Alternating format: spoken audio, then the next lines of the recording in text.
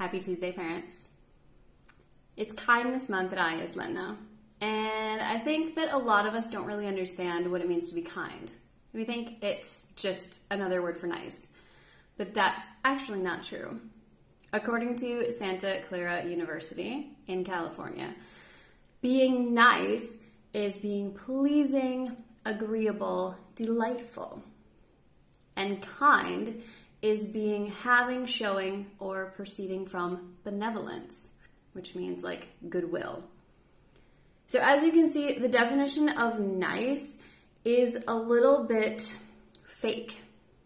It's focusing on superficial things, being pleasing to somebody else, instead of focusing on goodwill. How can we do something for the good of an individual or a group or mankind? Kindness is all about doing something for someone without expecting recognition, because you know that it's the right thing to do, because you know that it's going to help that person and you don't expect anything in return. I'll give an example.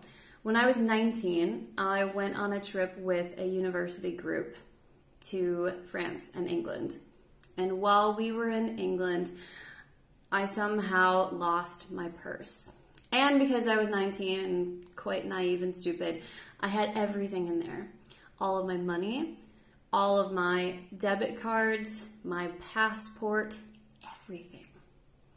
And I was terrified, devastated, and I don't even know how to describe it. It was one of the worst feelings in my life. Luckily, I had put all of our hotel information in my purse as well. So I was contacted by a man who had found my purse.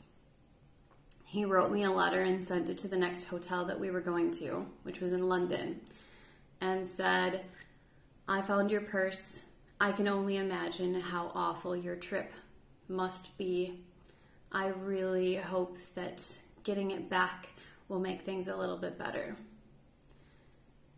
He sent me back this letter, but also my purse and all of its belongings. All the money was there, all of my cards were there, my passport was there, and there was no way for me to thank him because he didn't leave his contact information.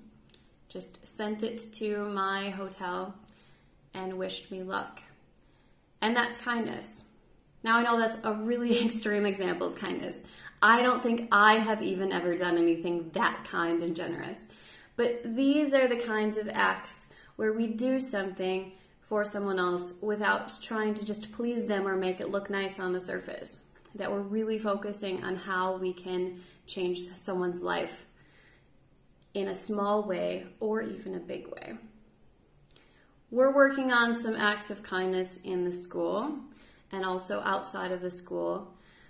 You may have heard of our Santa charity run that we're doing, and this is a super easy but really tangible way for us to make a difference this holiday season for children who are ill and are in the hospital. So if you need more information, check out Schoolsoft.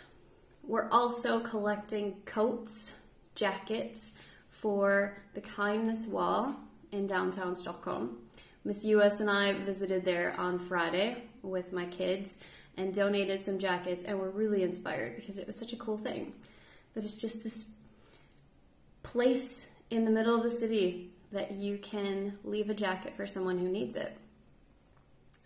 No one will ever know that they're wearing my old jacket or my son's old jacket, but someone will stay warm. So it's not about being nice and about pleasing somebody. It's about having this kindness, the goodwill to help somebody who needs it.